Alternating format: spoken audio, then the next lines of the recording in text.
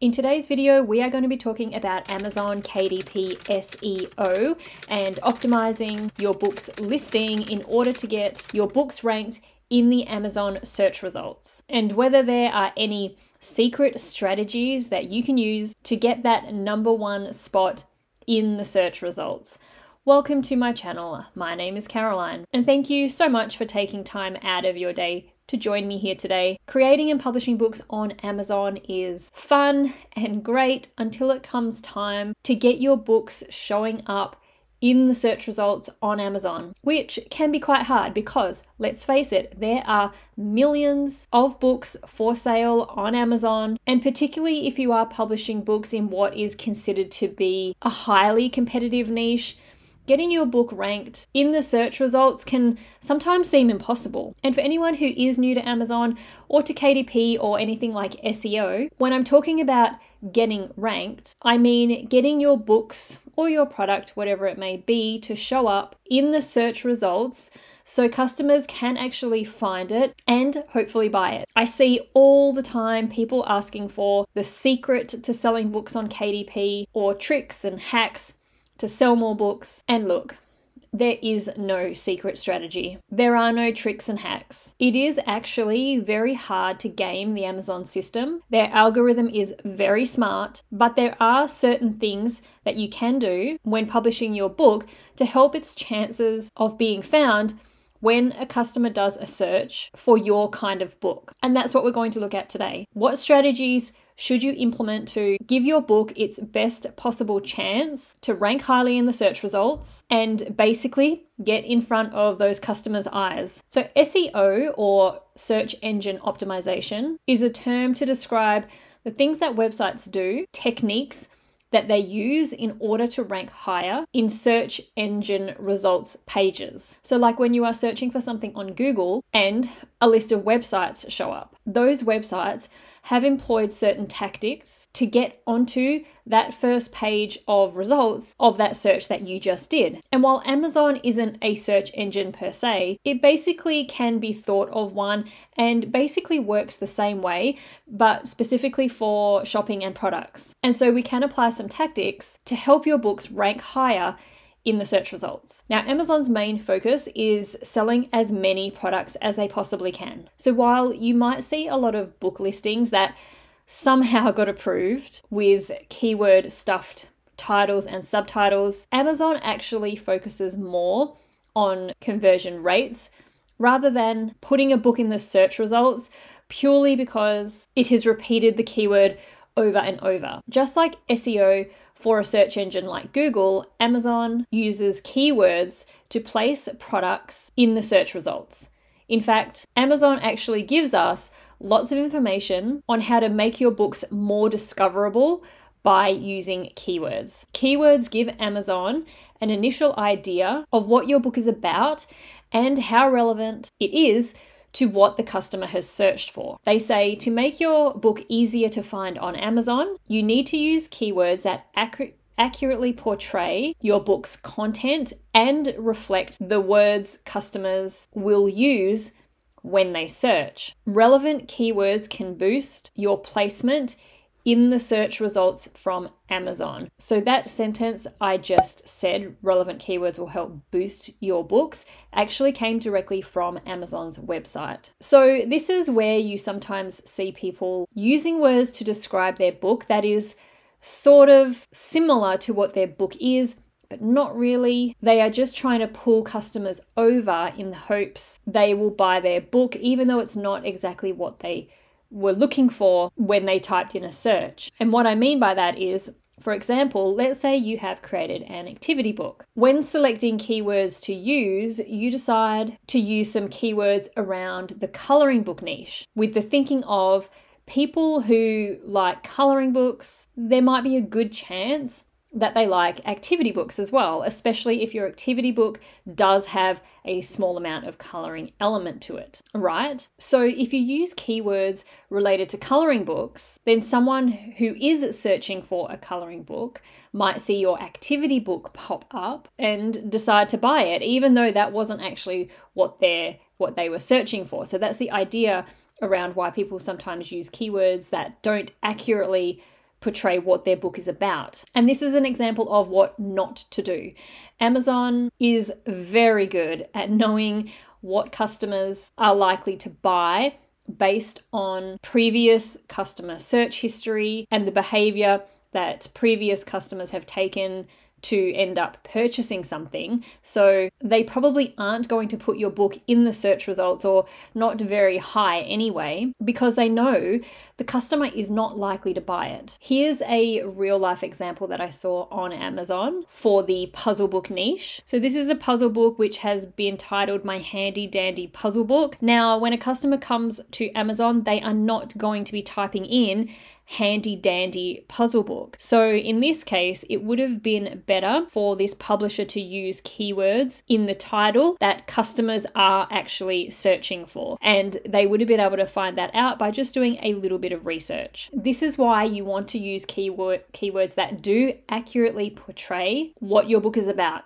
If it's an activity book, only use keywords related to activity books. It is only going to help your book rank better. Next, they say to use keywords and search phrases that a customer would use. So put yourself into the customer's shoes and really think about what the customer is more likely to type in that search bar when searching for something. Or think of it like, how would you search for something on Amazon if you were just on there as a customer? Sometimes people try to be clever and come up with cute or funny or interesting names for their books in the hopes of maybe helping them stand out, but it in fact can hurt because you just aren't using the right keywords to get your books to show up in the search results. In particular, with low and medium content books, just call it what it is, and then you know that you are using the best keywords possible to get your book found, to get your book ranked and showing in those search results. And most importantly, getting them showing up in the search results in front of the right customer. For example, this coloring book that I found on Amazon is called Botanical Minimalist Coloring Book. Now, the fact of the matter is that customers are not going to be going onto Amazon and searching for a coloring book using the words botanical or minimalist when they're looking for a coloring book. It is highly likely that they are going to go into Amazon and do a search for flower coloring book, if that's the type of coloring book that they're looking for. They're not going to be using those keywords that this book has used, botanical and minimalist. So unfortunately, this publisher has just really diminished their chances of this book coming up in the search results when a customer's searching for a floral or a garden type of coloring book. Personally, if it was me, I just would have called that coloring book flower coloring book to give it as much power as possible in the search results. Now, how can we see what customers are actually searching for? The best place is the Amazon search bar, and it is a totally free way of doing this research. If you have ever done a search on Amazon, you'll have noticed that when it starts typing, it brings down a drop-down menu of other search terms. So these keywords here that I've dropped down here into this menu are all keywords or keyword phrases that customers have searched for previously. So it's a really great place to get ideas on what to call your book and what keywords to use in your book's listing based on the searches that customers have already previously done. Now, just in terms of this actual drop-down menu, here on the left-hand side in white is the keywords that, or keyword phrases that Amazon will suggest to you. They suggest to you 10 keyword suggestions, and this side over here comes from a free Chrome plugin that I have installed called AMS Search Expander. You can just go to the Google Chrome extension store, download it for free, and it will give you a whole heap more of keyword suggestions that customers have searched for in the past. Self-publishing titans also have a really great free Chrome plugin tool that does something very similar if you would prefer to download that one. So perhaps go onto Amazon, search for your keywords that you are thinking about using, and see what comes up in the search results. Is it other books that are the same as what you have created? That will give you a really great idea if you are targeting the correct keywords. Now, Amazon also suggests to use the left-hand menu to get keyword ideas. So this one might depend on the type of book that you've created and are publishing, but it can be really helpful too. For example, what we're going to do is go down here to books and books from the main menu. Now, if we scroll down here, we have some departments or categories. I'm just going to click on craft, hobbies, and home. And from there, I'm going to pick a category which is specific to low and medium content books, which is coloring books for grown-ups. Now, Amazon have suggested using this menu here to see other keywords, other categories that are showing up that might help you find keywords highly related to your book. So you can look down here at everything from these categories to the book series. So we can see here we've got stress relieving, we've got doodling. If we click here onto animals, it may even bring up more keywords that might help. Sometimes you can look in these book series to see if any keywords jump out, or you could even use some of the other coloring book authors that are some of the more popular ones on Amazon and just have a look at what kind of keywords they're using to see if any apply to your book that you haven't thought of before. Now, there are multiple places within your book listing that you can place keywords. That's the title, the subtitle, and the 7 keyword slots. And then, of course, you can also use keywords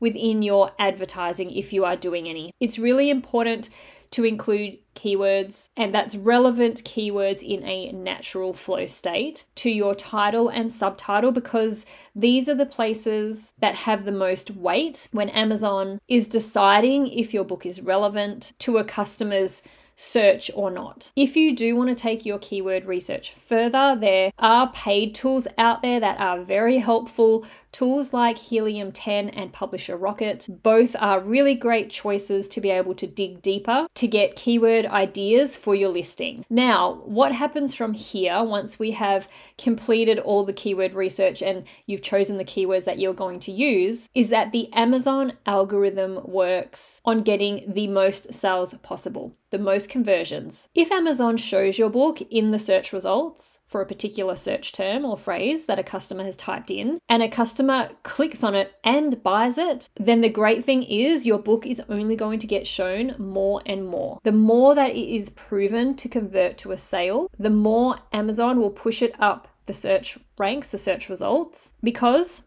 they just want more sales, which if your keywords are perfect and your book is converting to sales, it's also great for you. If your book is showing up in the search results and customers click on it and don't buy it, then this will impact your book negatively. Perhaps your keywords are just a little bit off and customers aren't getting exactly what they want when they click on your book and they see what it's about. Maybe your description isn't selling the book as well as it could, or maybe your pricing is a little bit off or something like that. If you are certain that you're using the correct keywords, but your book still isn't making sales and you've perfected everything else that I've just mentioned, then perhaps you might need to look at the book's cover or the content or the design or something to see if there is just something missing that is causing customers to not actually go through with a purchase. Now, here are a few more tips to help you with your Amazon KDP SEO. Do not repeat the same keyword throughout your title and subtitle. Most of the time, this will get your book rejected when you try to publish it, but